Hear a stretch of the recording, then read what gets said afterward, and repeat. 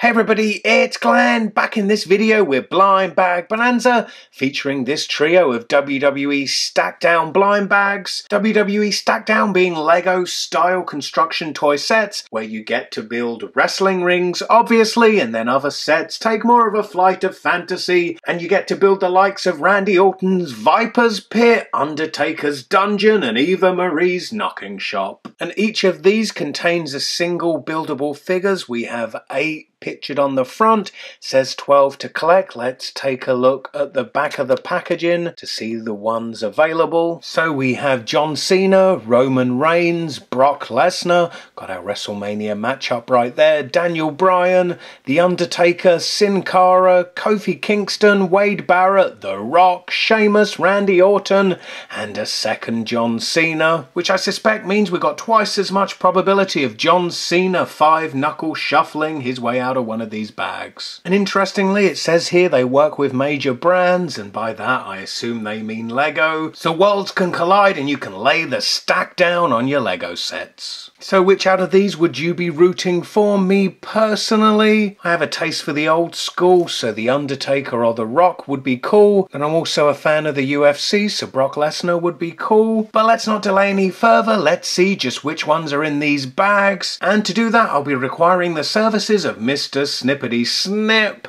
Hey Mr. Snippety Snip, are you ready for WrestleMania this weekend? What? I said, are you ready for What? I said, are you ready? What? What? Oh, forget about it.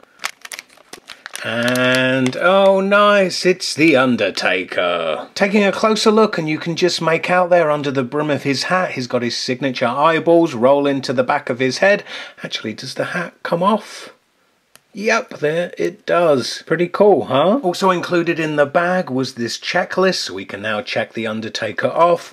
On the reverse are some of those play sets I talked about. Those pictured are Daniel Bryan versus Triple H, the Rhodes Brothers, Goldust versus Stardust, 2 of my favourites, and a blast from the past of the Attitude Era, it's Stone Cold versus Mr. McMahon, the Usos, and then here we have Bray Wyatt Swamp House, which I like if only because it's got an alligator about to chomp down on John Cena. So let's cut open our second bag. Let's see just who's going to be joining The Undertaker. Here it's Sin Cara. There's a closer look at him.